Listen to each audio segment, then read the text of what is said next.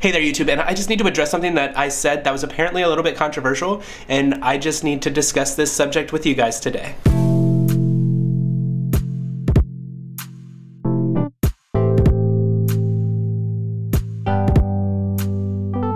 And I'm gonna go ahead and pre-apologize right now. I'm a little grumpy because I woke up later than I wanted to, because today is Friday and it's like my last real day of being alone before I start my new job, and I wanted to get a bunch of stuff done. I wanted to be super productive. Now that's kind of out the window a little bit because I didn't wake up at 5 like I wanted to. To be fair to myself, I still woke up at 7:30, so it's still early. It's not like I slept until noon or anything.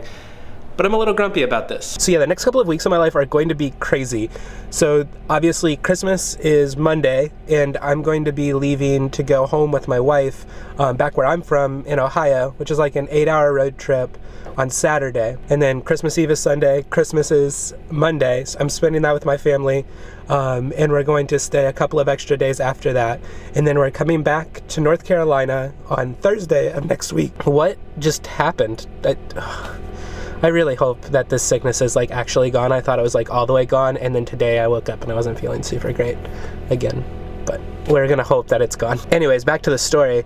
We are coming back Thursday of next week, and then Friday is the Ohio State bowl game, and my wife is off work, and then there's Saturday and Sunday, and then New Year's, and I start my new job on the 2nd.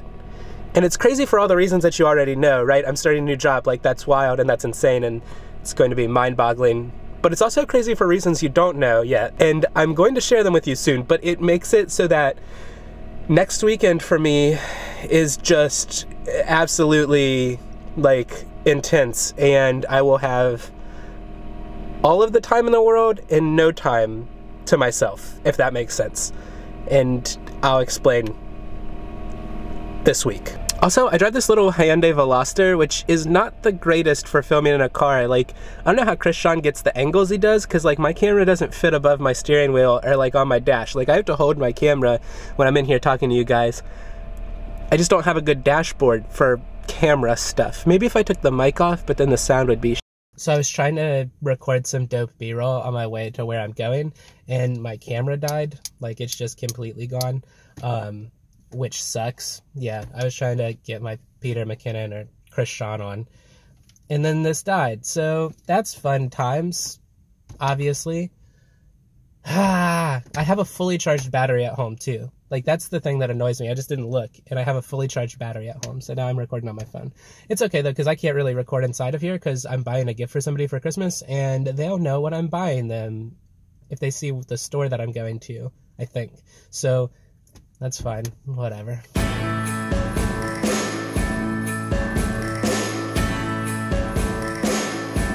All this time away from you, an infinity, wanting to be close to you for all eternity. This time I will do. And now it's time to take over the rap game. The many times before, hoping you will let me in, standing at your door. When Christmas is over, I know that I have convinced you that my love is real tomorrow. I'll show you the reason why we are meant to forever stay true. Children singing carols now. I have to say, I'm pretty proud of how this turned out. Like, those are pretty clean edges for my skill set, so I'm not gonna be mad about this or the way it's wrapped.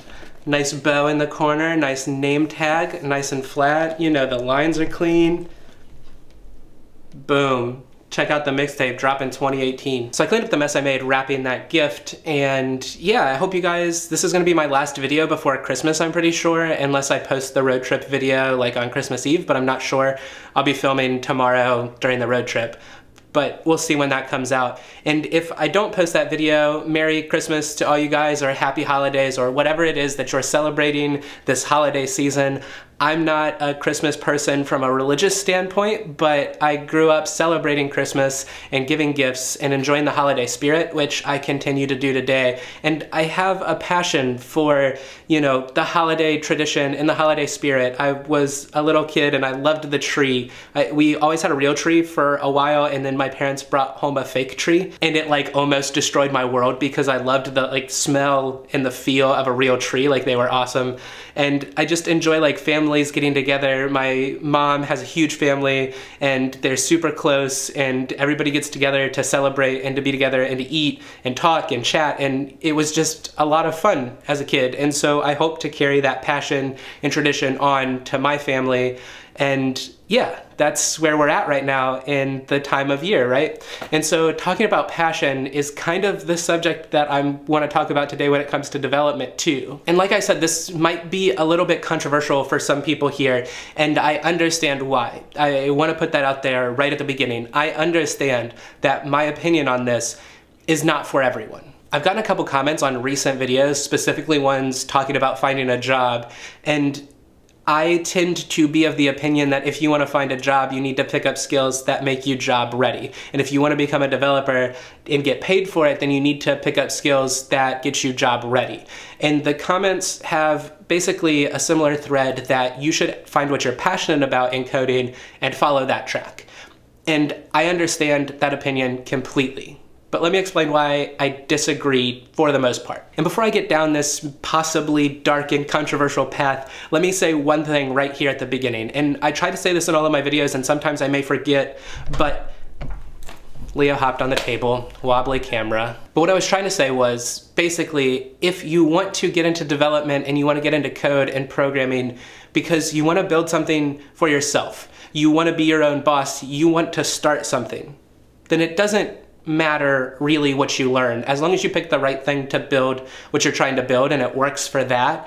If you're passionate about Python, or you're passionate about Elm, or you're passionate about Elixir, or any of these other languages that are amazing programming languages but don't exactly have job market coverage, then by all means go learn those and go build your awesome dope app in those languages, because that's amazing and it can possibly change the landscape of web development to a certain degree if an app blows up that's built in Elixir, right?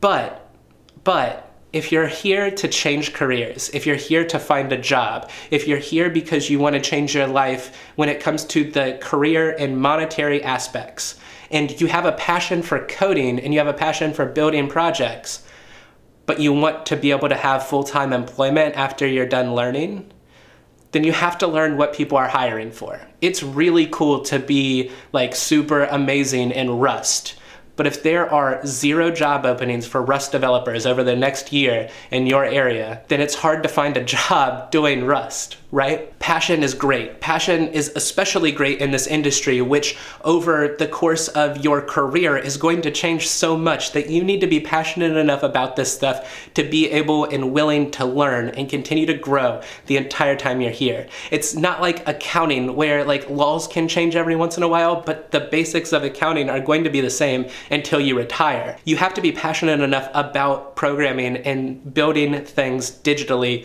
that you're willing to adapt and learn and keep up with the pack to a certain degree when it comes to this like career. I would never harp on somebody for following their passion and following their dreams. Getting caught up in the specific syntax that you're writing or that you're learning, though, when it comes to your passion, can be a downside. It can be a hindrance. If you pick like an underground or under the radar programming language because it excites you, I understand why it excites you. That stuff is exciting. When something new is released, it's exciting. But if you're wanting to get paid, if you're wanting to get that check every week, JavaScript and the popular JavaScript frameworks are going to be where the money is, or PHP and Java are going to be where the money is.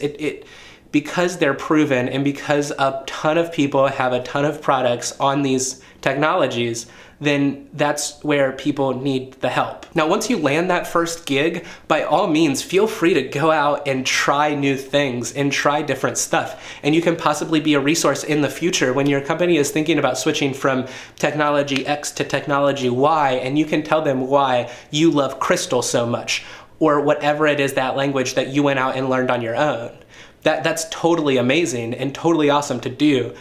But in my opinion, the most pragmatic advice is learn stuff that people are hiring for, and that seems to be like common sense to me. I understand the argument for following your dreams and following your passion. I totally get that.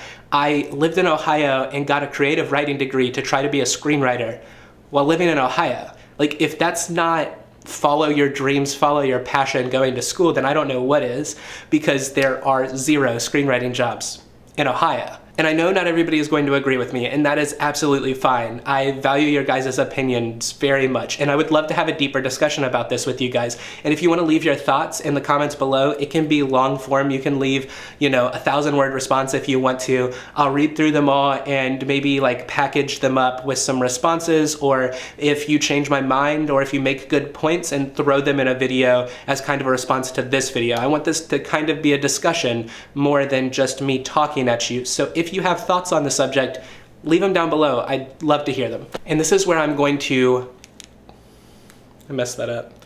And this is where I'm going to cut this video today. That was super cheesy, wasn't it? I shouldn't try that anymore. So that's where I'm gonna cut this off today. If you like this video, feel free to hit that thumbs up button, because they are super awesome and they make me smile. If you like what I'm doing here and you wanna keep following along in the journey and you haven't already, hit the subscribe button down below. As always, I hope you guys have a wonderful rest of your day. I hope you have a wonderful holiday if I don't see you before then, and I will talk to you guys again very soon. Bye.